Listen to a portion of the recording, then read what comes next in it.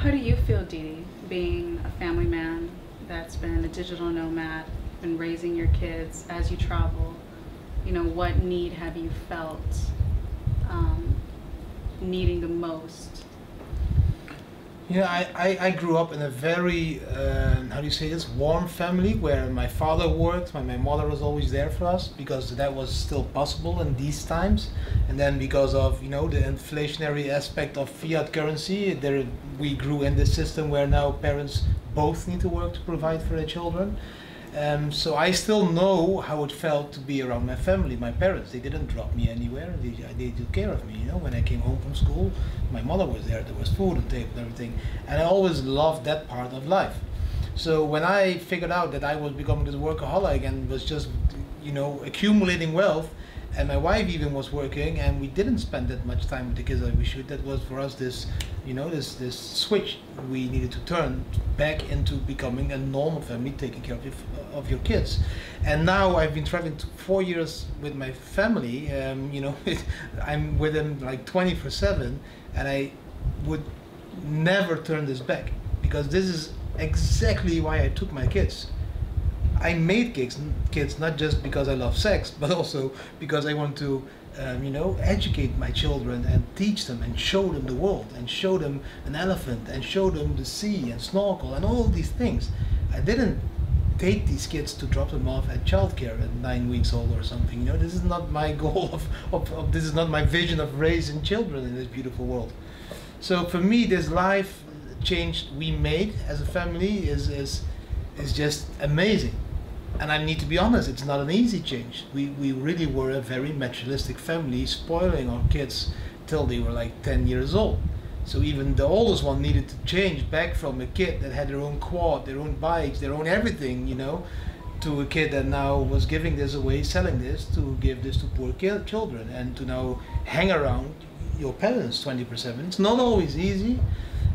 But I would never change back to the life we were living, because that was not life. That was just jail. That was jail time. If I compare it to that, it was jail time for me. Do you think that your kids would go back to the old way? We talk a lot with him about this because we always worry: are we doing the right thing? You keep worrying, and if even 4 years after, you still grab. You're that. Pulled in the system that you grew up through, it's still difficult to get loose from the system. So you always worry, okay, am I doing the right thing for my kids? And the kids are always like, no, we love this life. Yes, we love to go back to Holland to see family and friends 1-2 months a year, but no, this is okay. We don't want to go to school because we were forced to learn things we didn't care about. Now we can learn things we really care about, and you are there to support us, and this is what they love. And the only thing they miss in this life, and that's what brings me back again to how to Dao, is the social context, the offline social context. Of course, they have their virtual, online, worlds where they spend hours a week with their friends from Holland and England and them at the States, and they all meet each other there as avatars and they chat and they do all that stuff, but they still need to have this social environment where they can connect with same aged kids. Where my oldest daughter is 14, I cannot say her first kiss, she already had a kiss, but she can kiss a guy, and she can go on a date with a guy. And my second daughter as well, they need these social things, these also social, that's called experiments, because you cannot grow up in a very safe environment of only your father and mother, because then you're not growing up in real life, because you need to face some trouble as well. So that is why I believe this community could provide this environment where they can also have these experiences I had as a kid. So if that is my answer, it's not always easy, but they slowly grow into this digital nomad life, and you can see their mind being way more adult than kids of their age. So they like here, if you prepare this family dinner, my oldest daughter is like, okay, I'm coming, I'm going to help, I'm just helping with groceries. Normal kids of 14, they don't do this at this point of life. They are just there on their handy Snapchatting and making fake Instagram accounts to troll other kids and all these things. And so I can really, feel that my kids are slowly growing into it, but also miss a little bit of the physical, social environment, to go out, especially now.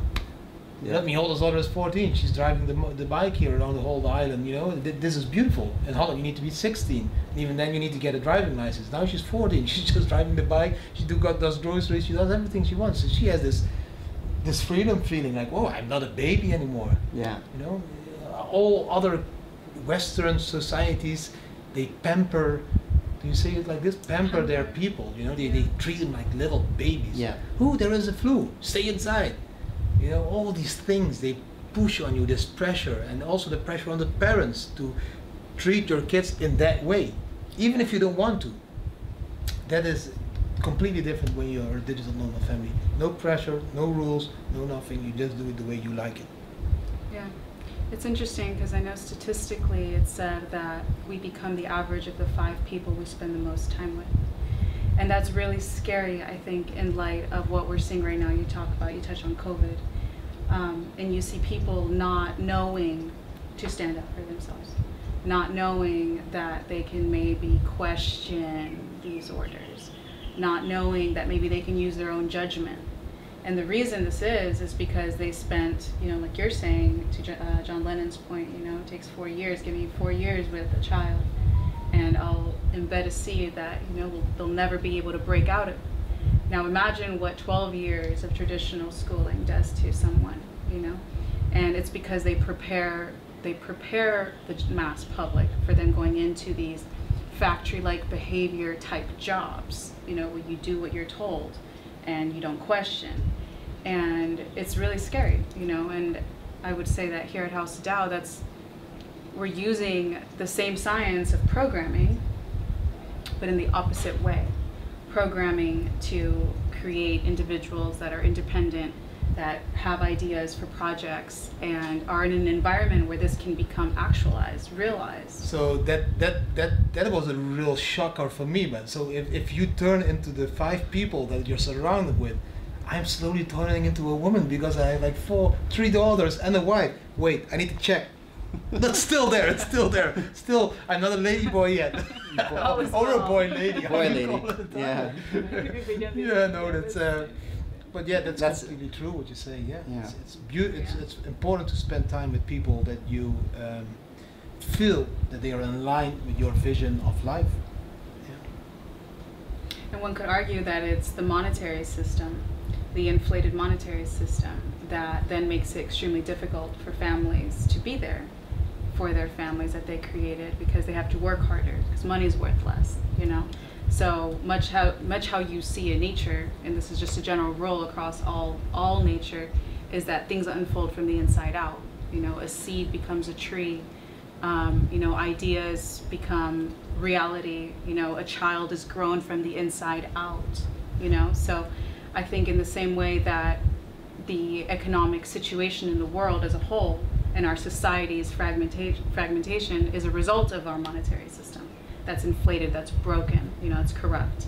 In the same way, or in the opposite way rather, you know, what we're building here at House of Dow is based on Bitcoin. That's our seed, that's our foundation. Yeah. You know, that's deflationary by nature. It's only going to go up in value. It's decentralized, you know, it's censorship resistant. It's the exact same, but in the opposite direction. So I think that's so powerful, and it says so much for what we're building. Yeah, somewhere along the line, we just lost sight of the fact that, you know, if you just look at life, if you look at a baby, you know, is born, and then it teaches itself everything. It teaches itself how to crawl, it teaches itself how to walk. Yes, we can guide them a little bit and help them a little bit, but they develop themselves. So somewhere in the point, we just invented the system where we need to take over what this beautiful wonder needs to know at a certain age, needs to read at a certain age, needs to calculate at a certain age, needs to have a certain level of knowledge. Why? Just to become part of a system that is, you know, needs to run, to become oil for this huge business called the Dutch government, or the Dutch NV or BV, whatever you call it. So I think it's like, I can see it. The youngest one has never gone to school. She's a bright girl. She had taught herself to read, to write. She's not as fast as other kids of her age, but she knows other things very fast. She is very fast if she reads people, because she has traveled. She has been around with different kinds of people. So I think at the end, what does it matter if a kid can read when she is 20 or 5? Because when she will start to work, really work, she will be 20. Normal people will like graduate from school around that age. And if they have the same level of knowledge at that age, that is the goal. The path to the goal doesn't matter if where she leads, where she starts to learn something. It's just that the goal is that she needs to learn how to read or whatever, even if that is still a goal, you know? Because if you look into the future, into 10 years' time, not now even closer, into 5 years' time, I've been telling this so long that I still have this 10 years' time. In 5 years' time, I don't need to educate myself in languages anymore. I have this earpiece that is wireless, and I just speak Dutch, and this Japanese guy has the same earpiece, and he understands Japanese, and he speaks Japanese, and Google Translate will translate it in my ear into Dutch, and we can have this conversation without even ever learning to speak a language. My daughter is not learning to calculate it anymore because she's like, she learns the basics, but still she's now like, yeah, if it's too difficult, and she's like, Siri, 1,250,000 times 7 divided by 4, 2 seconds. Right. And you have the answer. We are living in an age of, you know, how do you say it again? We are living in this age of information. Information, you can grab information in a second from all of the internet. Why would you need to repeat all these things by learning it like at the top of your head if it's already there? Yeah. That's such an interesting point, because it's also said that, there's a saying, I don't know who said it, but it says like the quality of your life is determined by the quality of your questions. And if you think about creators, much like yourself, you know, you've created Master Ventures, created several other companies, different projects now, and anyone in the space that's an innovator, what makes them different is their ability to ask good questions and then follow that question with another question until they get the answers. You know, what does it matter, like to your point, if you have all this information, you've memorized all this information, but what are you going to do with it, right? So for your daughter, it's only going to matter what she learns in as much as it's in line with what she wants to do with her life. That's all that's really going to matter. It's not going to matter if she learns all the science, all this math, and like for what? She ends up becoming an artist, you know? Like everything that we learn is only as important as it's relevant to what we're doing. So I think, you know, and then it also makes me think about, I was reading somewhere about how like the schools of the elite, they have a totally different paradigm. They prize leadership. They prize and they reward kids for asking, you know, challenging questions. You know, for they have a totally different paradigm. You know, problem solving, creating, and so I think it'd be interesting to incorporate a lot of that into the schools that we build, because that's also part of House of Tao. You know, like to your point, we're trying to raise communities. So part of that is going to be the school system, like that we design. Yeah, and have people have an opinion, right? You know, because that's what the traditional school system is doing. It's creating opinion, and like I always use as an example. In Holland, there is this test that all the kids need to do at the end of the year, and then one question in this test was, if you see an igloo like built from ice, what color fits to the igloo? Is it blue or is it red? So there were kids that answered red. And then this answer was not correct, like, because it's not red, it's blue, blue is cold. But then this kid responded, why cold? It's red, because people go sit in the igloo to have it warm. The igloo provides warmth for the people. So why is my answer wrong? So this free thinking, this is what we need to provide children with. Why is something blue? Why can't it be red? Because it's providing heat for the people that want to live in it. So this is the whole, this is one example of the whole education system that is completely wrong. It's just forcing people to believe something. It's the same that I would force my youngest daughter from the day she was born, that if I show her a banana, I would tell her, this is an apple. And I will keep telling her from the day she's born, there's an apple, there's an apple, there's an apple, there's an apple. The whole world can tell her, no, that's a banana. She says, she will always believe what their parents told them. She will always say, nah man, this is an apple. My daddy said that. That's true, it's an apple. And this is what you need to do, like as parents ago. Take control of the knowledge of your kids, because that is the knowledge you want to provide them of, because you believe in something. Too long. Too much. Next part. So in the news a few days ago, J.K. Rowling asked in Twitter, she asked the crypto community in general, I think, you know, what is Bitcoin? And everyone jumped in, trying to help her understand. They were using her novel and the characters and, you know, everything to try to explain this to her, and they failed miserably. Elon Musk jumped in, and he said it's magic internet money. She responded with, Bitcoin is, you know, all I understand is like Bitcoin is blah, blah, blah, blah, blah. That's what she said? Yeah, she wrote blah, blah, blah, blah. Yeah. And I think that's so sad and really speaks to the social responsibility I think everyone in the crypto space has to the rest of the world. Because everyone who's in crypto right now, we're comparable to the founding fathers of like every other major movement or nation. You know, we are laying the groundwork. And I believe that we could have done better. You know, how? I don't know. And that's my question to you, is how would you have answered, how would you have addressed her question? You know, what is Bitcoin? Like, where do you start? I answered the tweet with a TikTok video my daughter made. She made this TikTok video of her being three people, one sitting in a chair, looking at Angel and looking at the devil, and they were both explaining what Bitcoin is in a very simple way. So this is how I answered to JK here. My daughter will try to explain it to you in a very simple way. I've got so many voices in my head. Is this a Bitcoin? No, Bitcoin is a peer-to-peer digital cash that will include the excluded into the new monetary system. It's a revolution. Huh? Which means a digital money that people can send to each other without a bank account. It's going to change the world. Whoa, that's cool. Bitcoin is decentralized, which means nobody controls it. Okay. It's 24/7 usable and borderless, which means you can use it 24 hours a day, 7 days a week, all over the world. That's really awesome. It's also unconfiscatable, which means nobody can take it from you. Yeah, that's important. And it's immutable, which means nobody can change or hack it.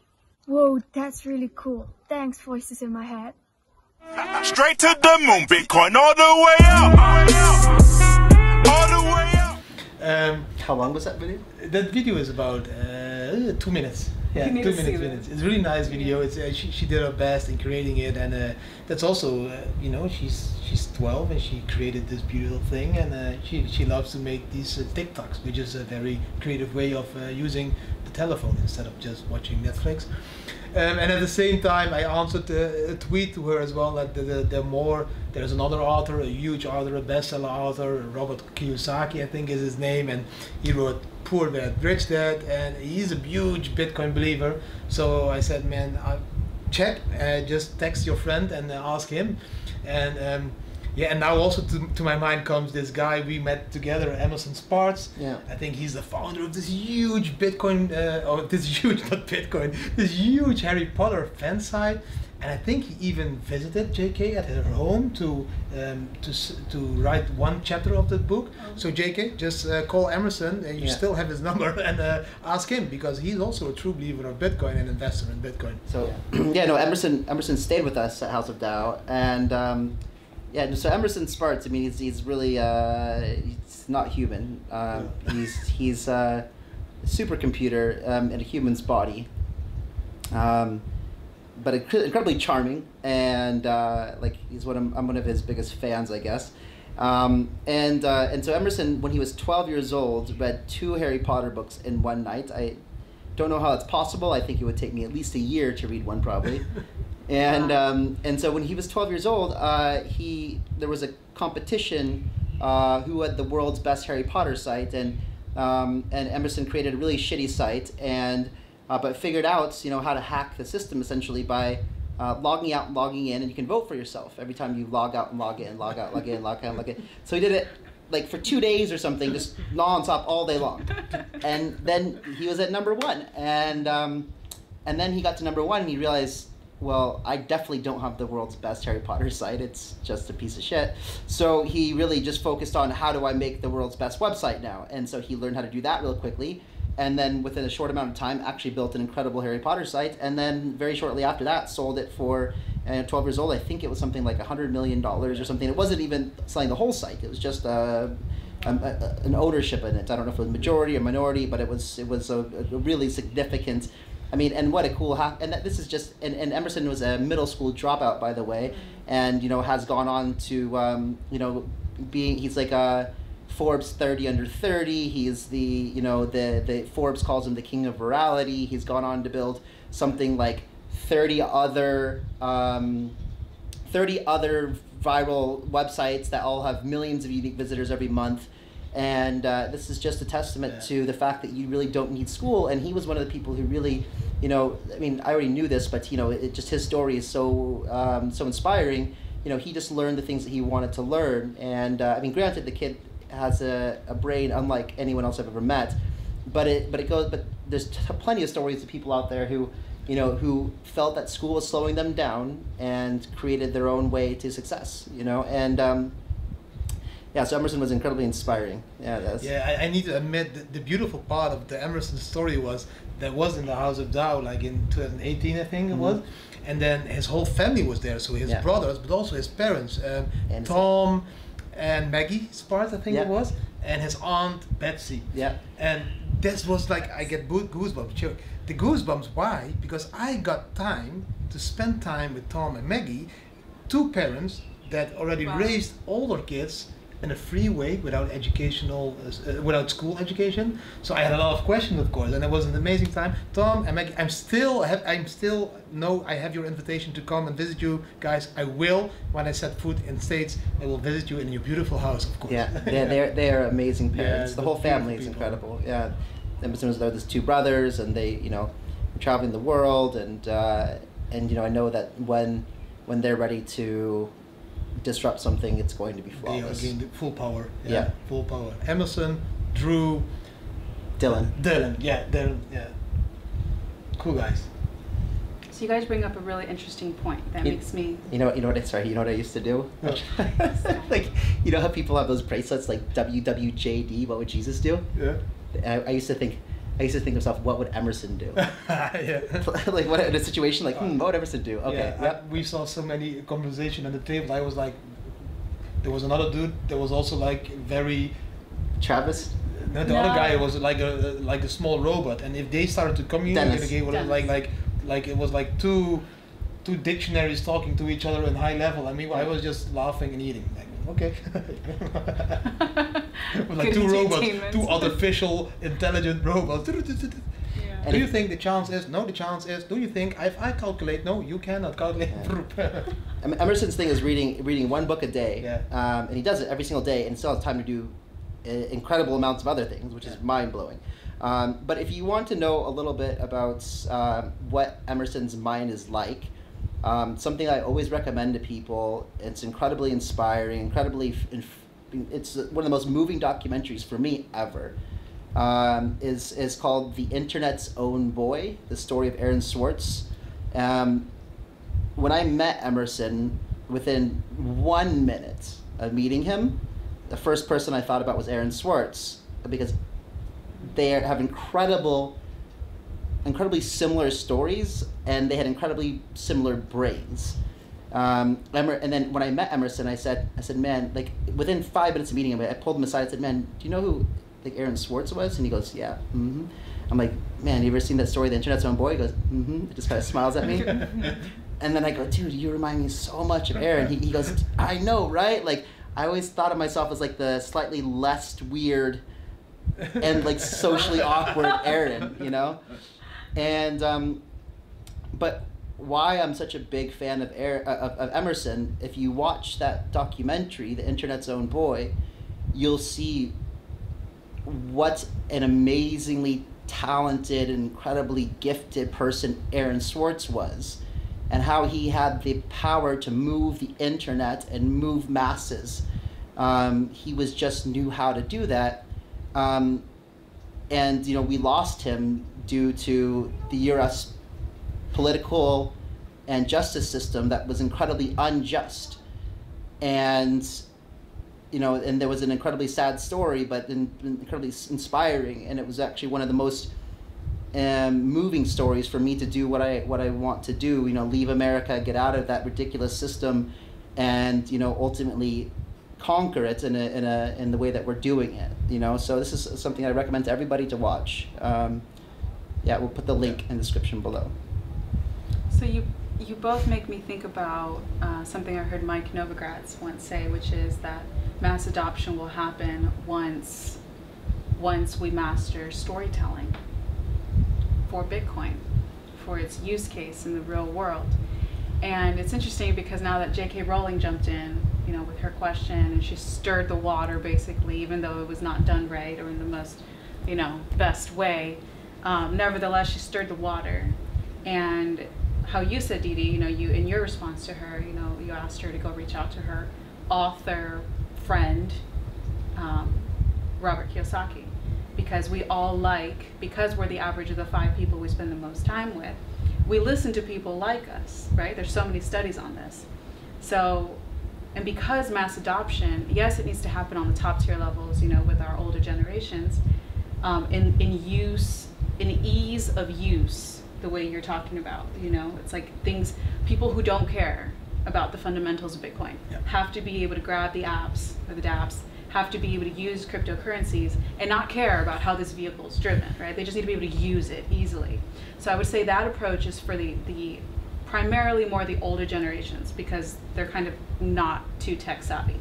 But for the younger generations, which is like the biggest opportunity to program, for the lack of a better word, maybe that is the right word, to program them in believing in the power of Bitcoin and how it can be used, and maybe make an example of someone like the internet's own boy, or like someone like Emerson Sparks, you know, that didn't grow up and wasn't educated in a traditional school system, you know, but is this shining example of what a human being can become like if they have parents that support the unschooling, that support follow your passion, you know.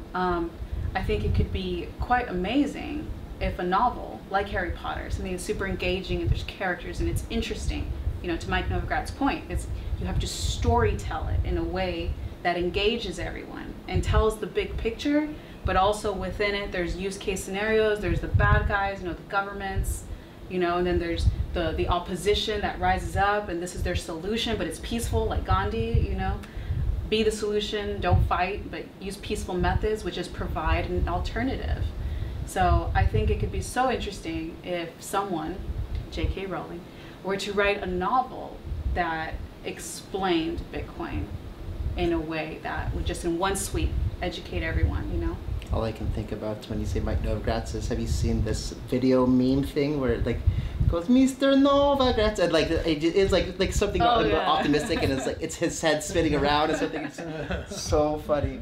Maybe we throw him in there, right? Bitcoin, please go to moon. Stop going sideways now. Don't ever say we going down to 1K, but Mr. Novogratz say we have